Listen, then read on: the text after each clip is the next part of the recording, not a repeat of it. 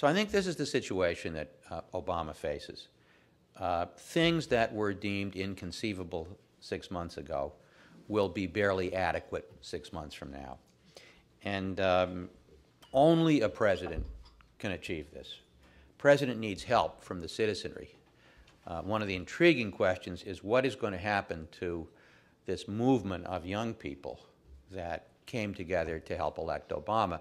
Will this simply be an Obama club, or will it take on a life of its own as a social movement, supporting him but occasionally pushing him, as the civil rights movement did with Johnson, as the industrial labor movement did with Roosevelt, as the abolitionist movement did with Lincoln? There's a kind of dance between great presidents and social movements. And lest we forget, for every president who seized a crisis and turned it into an opportunity and became transformative, there's a president who came to power in the face of a crisis and failed.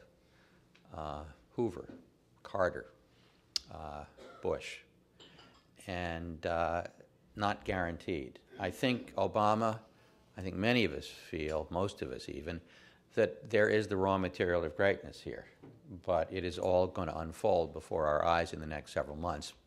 So what does he need to do? Well, I argue in the book and in my talks, my efforts to influence them as a friendly critic, that he needs to be much more radical as a president than he has been as a candidate. Not radical in the sense of crazy left wing, but radical in the sense of perceiving that the conventional wisdom will not solve the problem. And the conception of what needs to be done has to be transformed, or he, like Hoover, will chase a depression downward.